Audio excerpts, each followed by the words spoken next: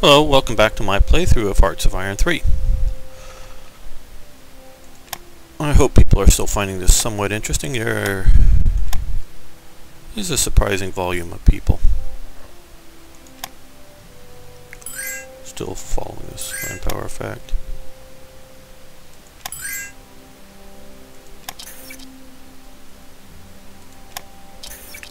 Alright. What does...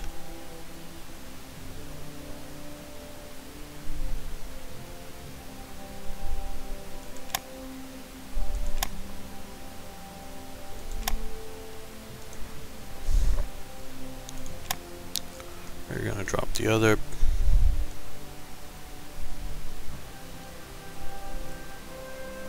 Your artillery unit there. For the moment, use it to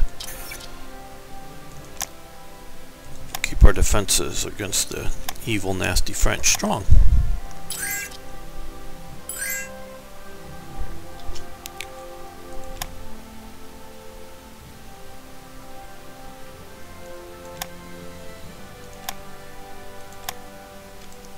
Same. Okay, another one of these.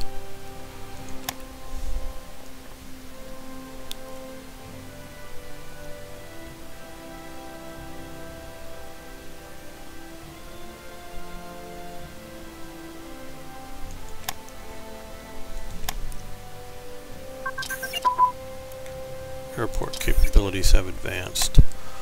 Okay, well, these are fairly decent for the moment.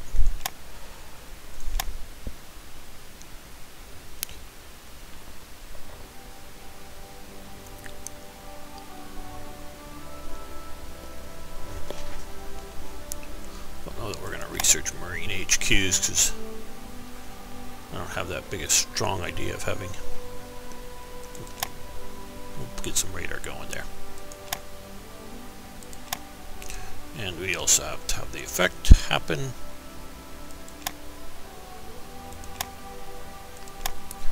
As you know, if you've been listening to me, I believe in a strongly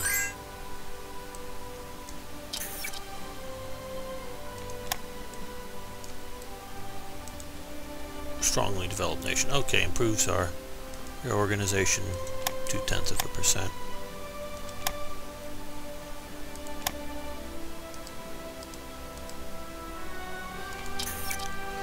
And I have been learning from some of your, some of our kind viewers, suggestions on how better to play the game. I'm sort of a slow micro player, but I want to keep this going quickly and keep it interesting. While it's, at least in this slow build-up phase, I don't know that we're going to keep it going. I'm going to try to go too fast. Once we get into the combat phase, you can see how I like to fight my battles. As you can see here now, we have... let's just get this out of the way. Single engineer frame research. We have Czechoslovakia fully surrounded. There is a possibility when we get this low enough and we decide to move ahead on the Sudeten question, there is a possibility that it can go to war. It is more likely to go the historical path, but there is with TRE a possibility of a war. That could really throw things off on this playthrough, but that would be interesting. And we have, of course, the primary German border. Well, he's functionally filled up. If they go to war, we'll be able to handle that. This is our one weak spot up here, which preferably before we get anywhere too far, we will have that covered. If we have the west wall finished before any fighting, this is strong enough to hold it. With just a minor reaction force. I normally like 3 divisions that sit back along here. But we'll see this when things come up. There's a reaction force to any pushes. by the French.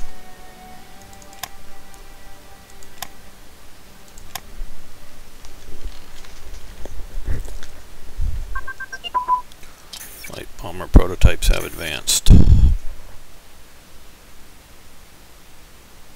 And something else is advanced. Oh, armor plate thickness is also advanced.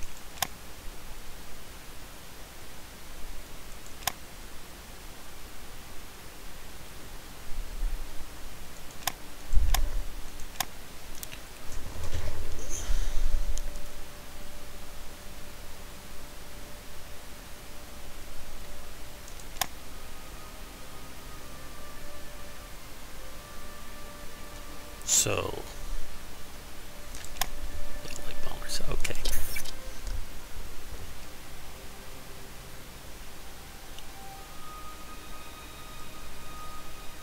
Let's see what other avionics types text there we need to do.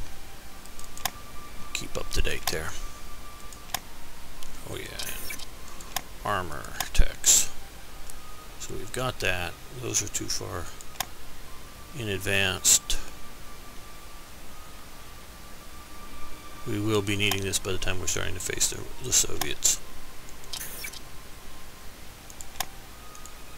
I really wish they could have designed these that had a setting for at need, so they would just float and then dump everything extra into the production queue or any other queue that I so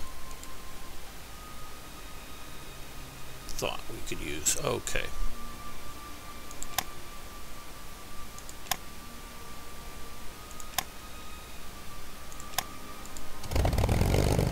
Let's get a good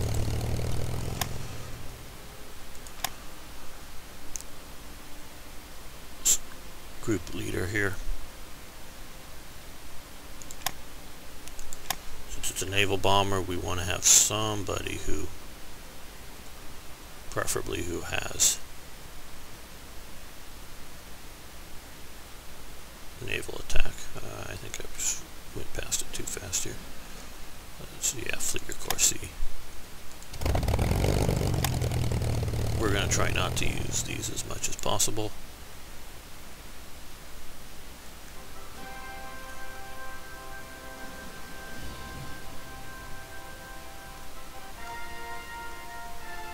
Or else we'll just use a neutral guy here.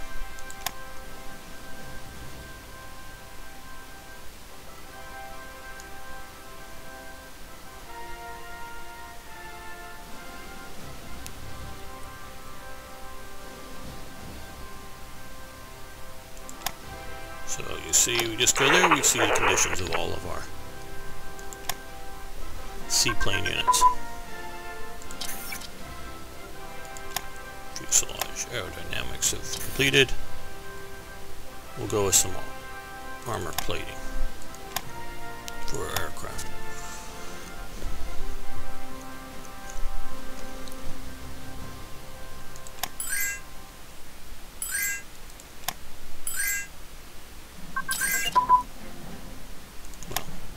Armored HQs advance. That is useful. Move back to SS HQs.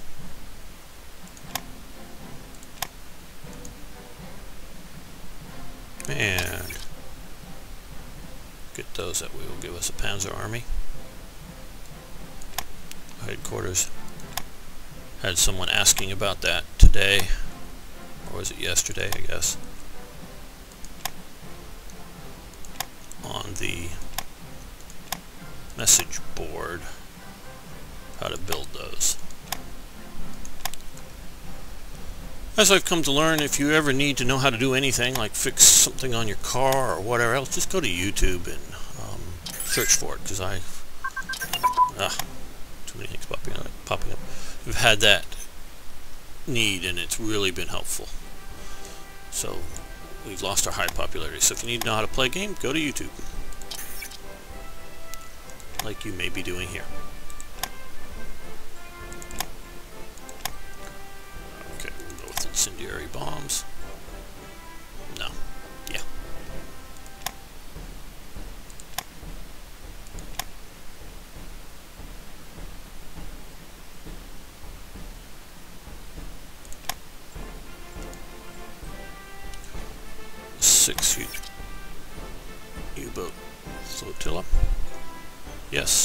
at those.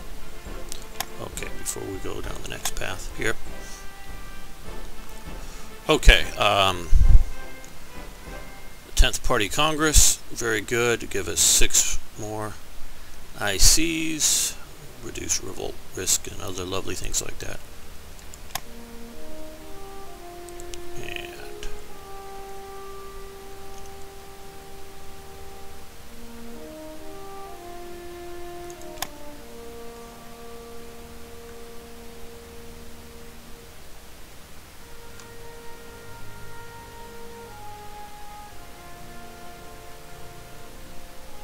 which quadrant is it?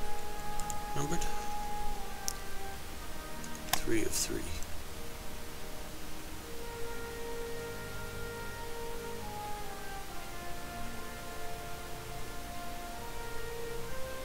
Guess we don't have one of those, so.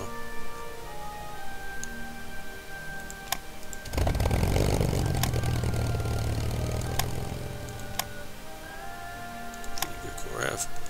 And I wanted to start this one out here.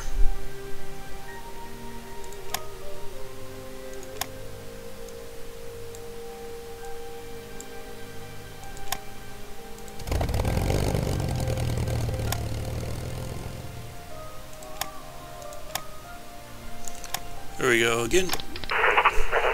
All our fighters neatly organized. Okay. This. The Treaty of Munich. The Munich Treaty. Very important thing. What I'm going to do, I'm going to save right here. Because like I said, this could go to war or not, and I wonder which way we should play this out.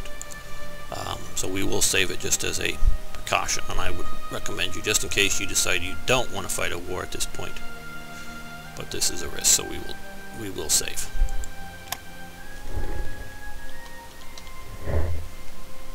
So I remember which one it is if I need to go back and deal with it. Okay. So now, the Munich Treaty. As you may know from watching this, Germany has been stoking the fires of unrest in the Sudetenland.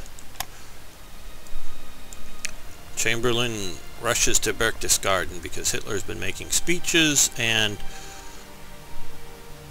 other actions that are very incendiary. And there's Chamberlain, back of Hitler, Ribbentrop there. So there we gain 15 threat on Czechoslovakia. They don't like that. Then after that meeting, there's another one in Bad Godesberg, oh whatever, where they're continuing back and forth. Chamberlain's flying back to England, coming back to Germany, trying to solve this. Chamberlain, Ribbentrop, in front of the building there in the city. So we'll lose a lot of neutrality. We'll gain a bunch of dissent because this is getting serious. We've already gotten some dissent pop up here, because we are threatening to go to war, and the last war didn't end so well for us. And so the people are okay. So now we've got here. This is the crisis. Chamberlain has met with us. Things are still not going so well. So it's called, Mussolini particularly calls in sort of international conference. So he comes in with it with the Prime Minister of France, all sitting down. Their signatures on the actual thing there. All come in to discuss the fate of Czechoslovakia. You may note, there's no Czechs in the room or at the event anywhere. They were left out of it, and we're deciding what's going to happen to their country. As you can see, 80-20% for war peace here. And it's peace for our time. So it's often called peace in our time, but now it's peace for our time. And Chamberlain comes back, waves the paper around. Now I'll tell you, we've discussed this a little bit on the message board. There was a very real plot for a coup against Hitler if the French and the British said they would fight and, you know, declared that they were going to fight. They didn't have to actually start invading or bombing. That some of the high-ups in the army staff in Berlin were going to have a coup against Hitler. Don't know if it would have succeeded or not. Don't know if all the troops in the field would have. It might have ended up in a German civil war. That was real, but also another very real, and of course the coup plotters could have failed to act. That's also very real too. That's happened before. The other very real thing is particularly Britain, but also France, weren't prepared for a war at this time. They honestly weren't prepared. They could have won if the Czechs would have fought at this point. They would have lost, but they would have fought. If the Poles would have joined in, if the Belgians would have cooperated, I don't think Italy would have come into the war at this point because Hitler wasn't strong enough or big enough. And had they pushed, I think they would have won. But Poland wasn't interested in going to war. They made no noises about going to war. In fact, they were claiming basically this territory here and wanted their piece of the pie of taking apart Czechoslovakia. They were sort of on the German side to some minor degree. So this radically reduces our descent level because it's now peace, but there's still people are nervous. So Hitler rides into the Sudetenland, big triumphant parade instead of military invasions. So Hitler also very much wanted a training war. The whole purpose of the Munich crisis, at least as I understand it, and Hitler's push for this, is he wanted a war with Czechoslovakia but keeping France and Britain out of it. So he had to justify his war, or they might come in and, as he even believed, and most of the German general staff elements, including the Navy, believed Germany was not prepared and could not fight a war at this time. So with France and Britain, because France was looked at to be the greatest military power up until 1940 when they proved they weren't. Everyone, including the Germans, thought they were the greatest military power in Europe or in the world. So they weren't prepared for a war with France, but they were prepared for a war with Czechoslovakia. Hitler doesn't get this. He gets this without a war. He also sees this as mistakenly believes that the Western democracies won't fight unless directly attacked, as will be seen over Poland. So he mistakenly believes that, which has good and bad consequences for the future. We regained high popularity because we have successfully shown our diplomatic skills and that we can stand up to the West. Gun positions and twin-engine planes have advanced. That's here. And we'll get that because we've got the extra slot there from high popularity. Graf Zeppelin 2 is launched. Like as the earlier events, we have it filled with hydrogen, unfortunately not helium, so we cannot use it as a commercial vessel flying passengers around. No one's going to fly in a flying hydrogen bomb.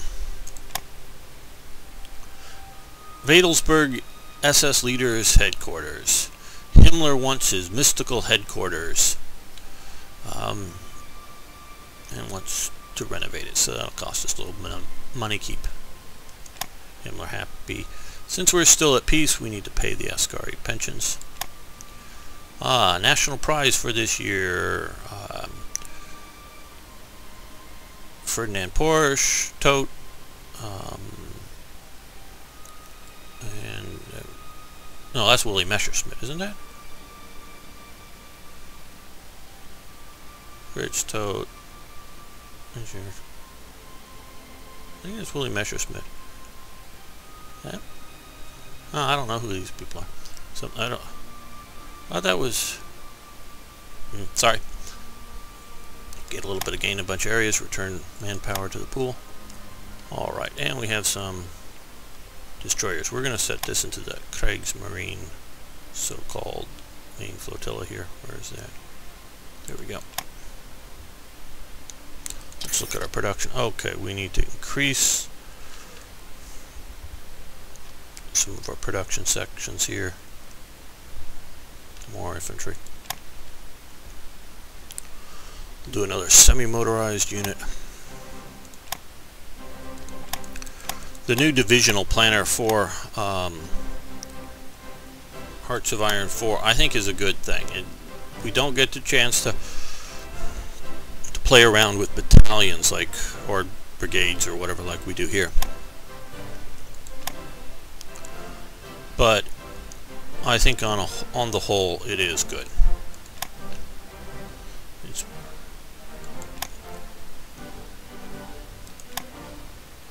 better than what we've currently got.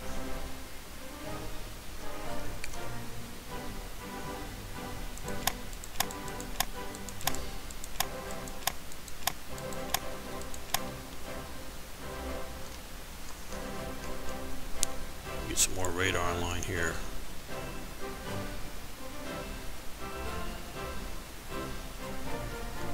Okay. I'm just going to produce a couple of these things. They produce fast. We're going to produce 2 more of these as well.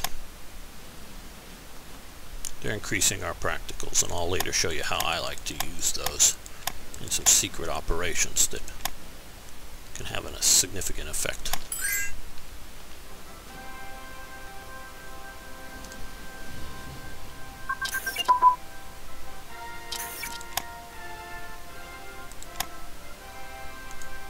Oh, we don't want to give you fuel or money for fuel. No smoking? What? In government buildings? The Nazis cared about the health of the right type of people. Not everybody's health, but the right type of people. They genuinely cared. But they were a progressive state, so they wanted to make laws and rules and regulations to help people be better. So, good for the health, bad for freedom. Medium bomber prototypes have advanced. So, let's see here.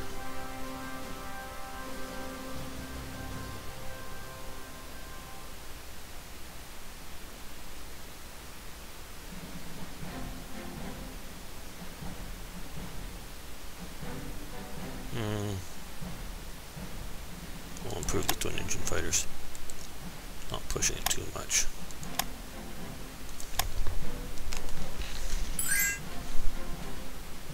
What does Japan want? We make say yes. Money for some rares, yeah.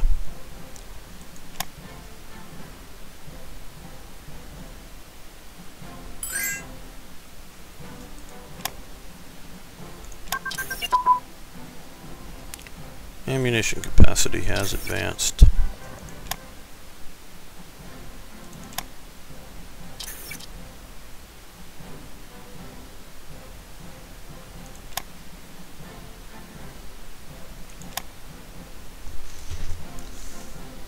We'll improve our bomb sights.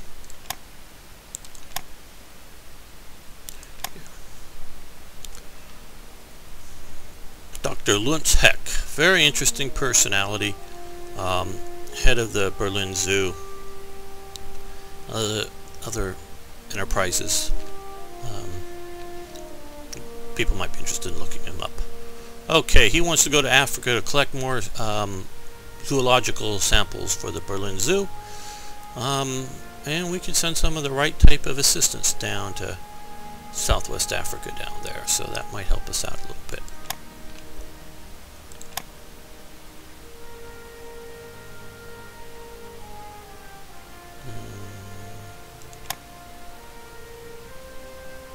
Yeah, I don't know why these things aren't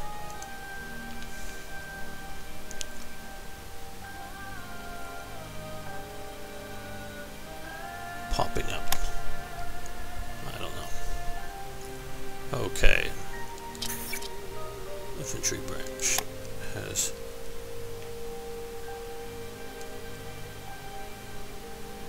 about, oh, we've lost type popularity or something, I don't know. That's why we don't have another free slot.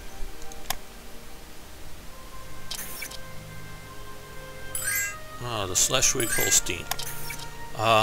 We have an opportunity to send that on a showing the flag training cruise, which will help our battleship crew training as well.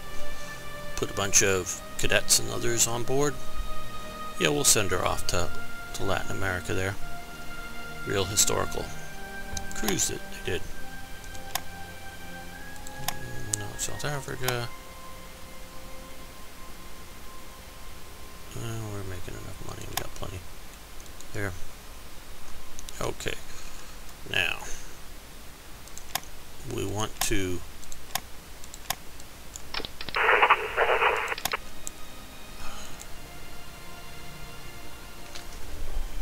make sure we have enough units in East Prussia.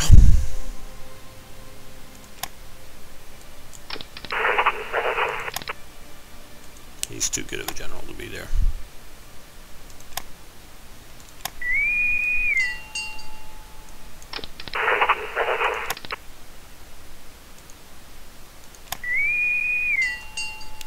Send him over there.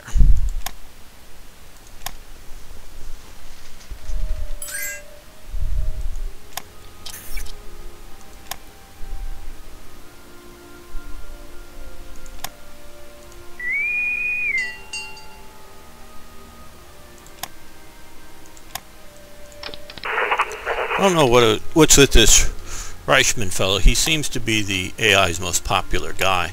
Since I don't use him, he's constantly being put forward for position. I don't know whether they coded it somehow or something, but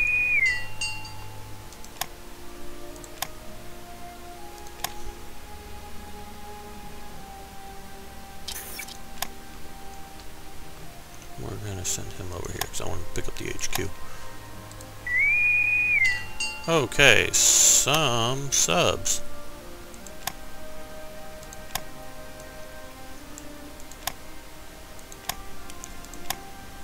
I'm currently putting them in 2 boat units, or 2 squadrons, or groups, or whatever.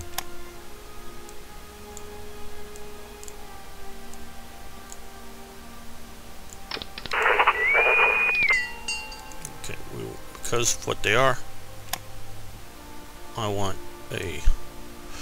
These aren't so much bad commanders as inexperienced is the theory behind these. So they will get experience over time if they survive. Like Gunnar Preen, he was a good commander.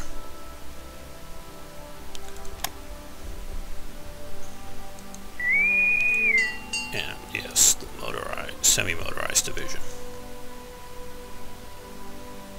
We're going to put him right here.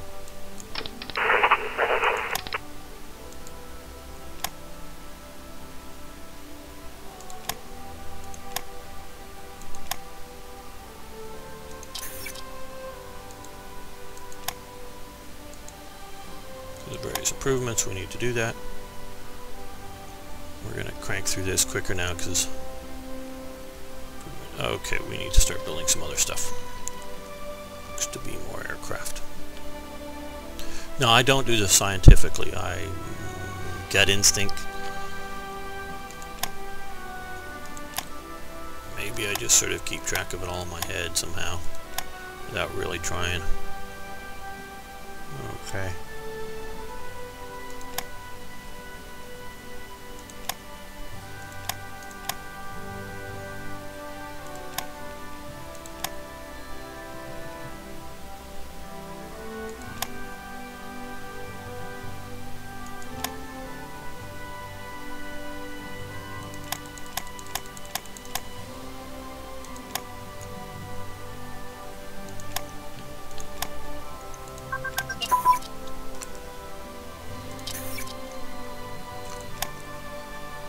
Useful level because now we can machine gun cannon combos in aircrafts.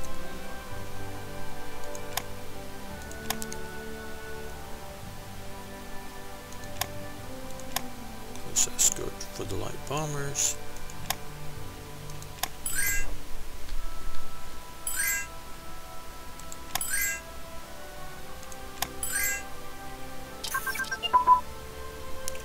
Aerial mines. We have these. Mainly I'm just doing it to show you. Yep, we got these. This improves our air attack capability. Oh, it has opened up a slot too, so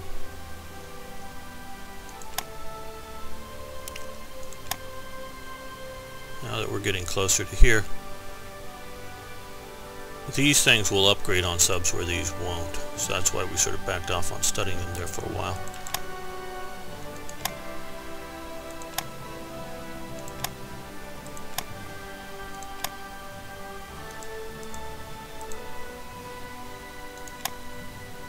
I think I already have a set of 2 on the board there. I sort of like them in groups of 4.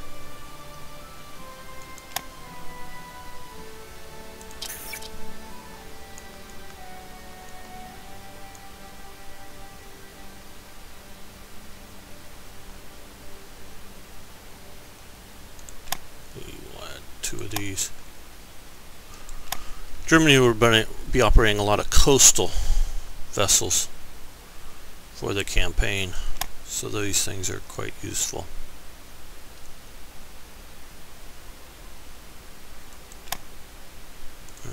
We will also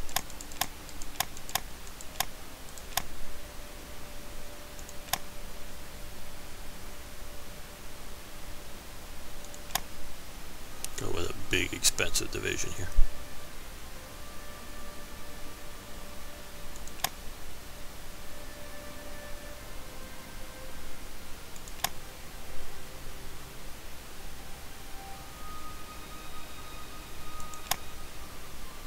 Okay, that will give us a fairly decent division here.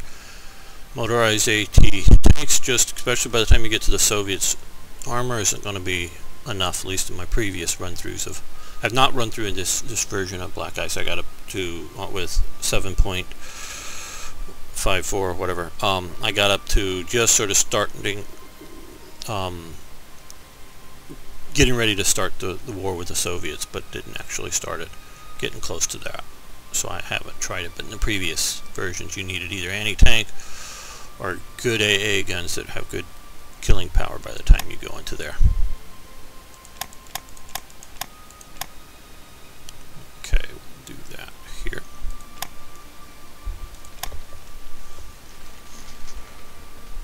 Okay, well, you've stolen some British blueprints, and I think we'll also stop this session here at the moment once we get this.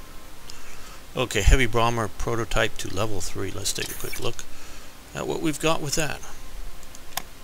So we are now heavy bomber prototype to level 3. So we've radically improved our heavy bombers without having to do the intermediate. That is somewhat of a weakness of this system, if you will.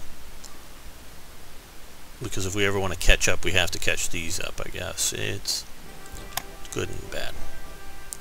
I do like, I mean, trust me, I like it more than I love a lot, like a lot, and only dislike a little bit of what happens with BlackICE. So, we'll end this session here.